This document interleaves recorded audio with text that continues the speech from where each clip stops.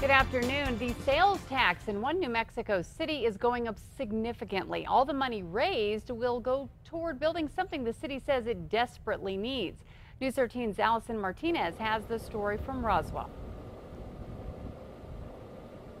Kim, it doesn't look like much right now, but in a little over a year, there will be a brand new recreation and aquatic center right here. This is the future of recreation in the city of Roswell.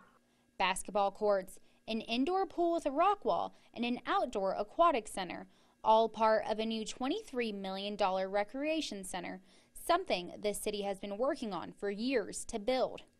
It will replace the old Cahoon pool in such bad shape it became a money pit, and the Yucca Rec Center that was falling apart, but the fancy new center comes at a cost.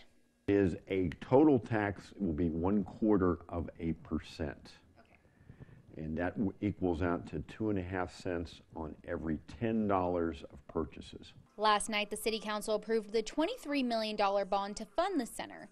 The tax implemented July 1st will be around for the next 20 years. I'm totally fine with that, and just them building stuff for the kids, that's amazing. It needs something to be done here. Most residents say they're fine paying for it.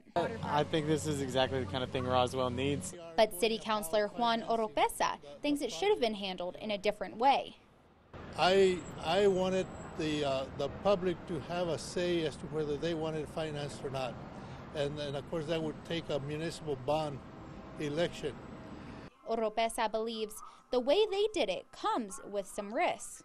You run the risk that at some point you're not going to be able to collect enough gross receipts to be able to pay the debt that the city is mounting up.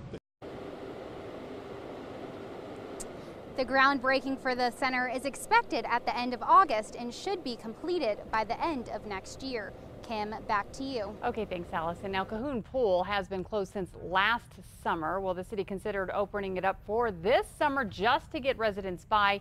They decided it would cost too much to operate even for just one more summer.